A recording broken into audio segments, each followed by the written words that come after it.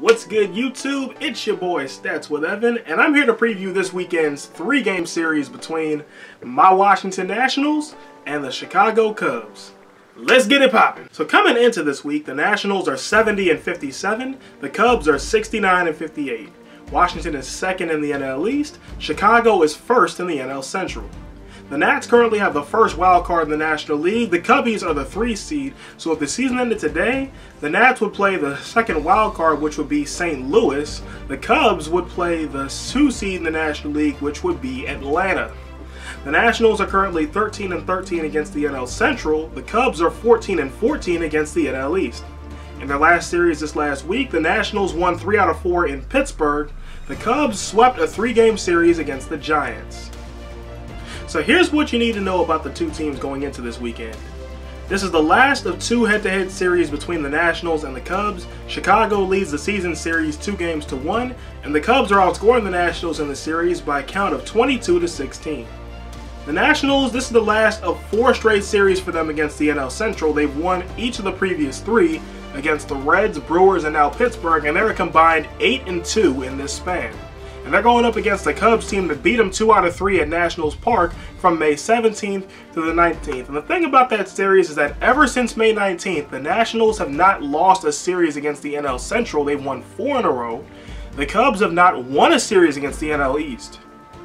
And another interesting thing about this series is that this could be a playoff preview, as of the time of this video, the Cubs are only half a game from falling into the second wildcard spot. It would be second because at the moment the Nationals do have a better record than the Cubs at the time of this video. And now let's talk starters. On Friday, the Nationals are sending out Anibal Sanchez. Sanchez is 7-6 with a .399 ERA. In his last start, he went 4 innings, gave up 8 hits, 5 runs, walked 4, struck out 5, and he got a no decision as the Nationals lost to the Brewers 15-14 in 14 innings. The Cubs are countering with Jon Lester. Lester is 10-8 with a .423 ERA. In his last start, he went 6 innings, gave up 4 hits, no runs, walked 5, struck out 3, and he took the dub as the Cubs won 2-0 in Pittsburgh. On Saturday, the Nationals are sending out Joe Ross. Ross is 3-3 with a .548 ERA. In his last start, it didn't go long. He went 3 1/3 innings, gave up 3 hits, no runs, walked nobody, struck out 2, and he got the no decision before leaving after a ball hit him in the leg. But the Nationals did win that game 13-0 in Pittsburgh. The Cubs are countering with Jose Quintana. Quintana is 11-7 with a .391 ERA. In his last start, he went 7 innings, gave up 5 hits, no runs, walked nobody, struck out 7, and he took the dub as the Cubs beat the Pirates 7-1 in the Little League Classic in Williamsport. In the series finale on Sunday, the Nationals are sending out Stephen Strasburg. Strasburg is 15-5 with a .365 ERA. In his last start, he went 7 innings, gave up 4 hits, no runs, walked 1, struck out 6, and got a no decision as the Nationals lost 4-1 in Pittsburgh. The Cubs are countering with Cole Hamels. Hamels is 7-4 with a .373 ERA. In his last start, he went 6 innings, gave up 5 hits, 3 runs, walked 2, struck out 5, and he took the dub as the Cubs beat the Giants 5-3. So here's how the Nationals can win this series. The Washington Nationals are finishing up a tour of the NL Central in which they're currently 8-2.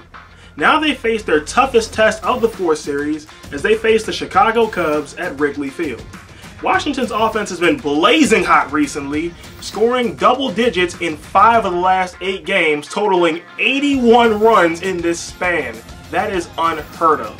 This has created relief for the bullpen, who has only had to pitch 19 innings of meaningful baseball. That means, like, when they came in with the game on the line, they only did that in 4 of the last 8 games.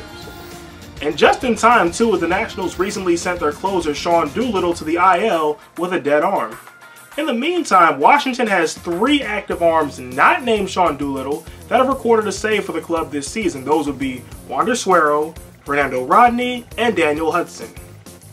Washington can win this series by hanging around early and hitting Chicago's bullpen hard late. So that was how the Nationals can win this series, but now let's look at how the Cubs can win it. The Chicago Cubs come into the weekend holding on to a slim half-game lead in the NL Central, and now they're going to have to scrap in practically every inning for the rest of the month as they face foes like the Nationals, New York, I'm talking Mets here, the Cubs do not play the Yankees this season, and the Brewers, just to hold on to that spot. And all three of those clubs have their eyes on the postseason. Chicago is powered by an offense that loves the long ball. They've hit an even 200 for the season, which is second in the NL Central, just 3 behind Milwaukee, and it's tied with Boston for 9th in all of baseball. Additionally, the Cubs boast a staff ERA of 4.09 for the season, which is 7th in baseball. Chicago can win this series by using the long ball and plenty of it to knock Washington back to the Navy Yard. So here's my thoughts on the series. Stop me if you've heard this before, but the Nationals once again find themselves in one of the MLB's marquee matchups this weekend. I mean, yeah, there's also Yankees-Dodgers, but Nats-Cubs is also going to be pretty good.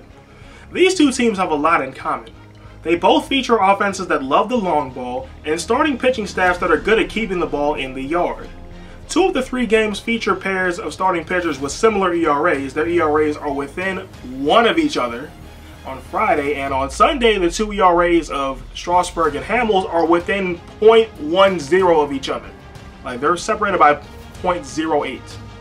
The only game that doesn't fit this mold is Saturday, but Joe Ross, the Nationals pitcher for Saturday, is 3-0 over the last 4 games and has only allowed 1 run total over the span. When I look at how they've done against each other's divisions, this is what I see. The Nationals have won 4 straight series against the NL Central dating back to June, and the Cubs haven't won a series against the NL East since they left Washington. For this reason, I'll say the Nats take 2 out of 3. So what y'all think? Who's taking this series? Is it the Nationals or the Cubs? Let me know in the comments, and until next time, I'm Stats with Evan, and I hope you have a 100% day. See y'all later.